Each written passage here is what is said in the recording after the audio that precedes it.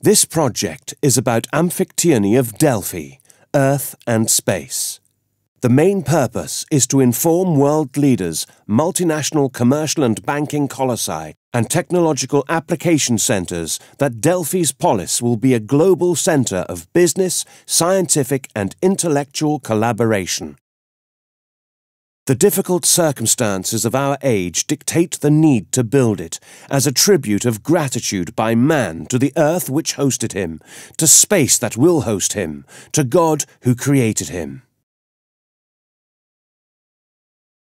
Having the deepest belief that the United Nations and UNESCO, the World Authority and the Committee of the 300, the British Royal Family, the World Bank, the Bank of International Regulations, the Hague Tribunal, and all of the major political, academic and economic forces acknowledge and recognize that only with the unity of the technological and intellectual forces of the world will they be able to address the problems of climate change, the ecosystem, and space education.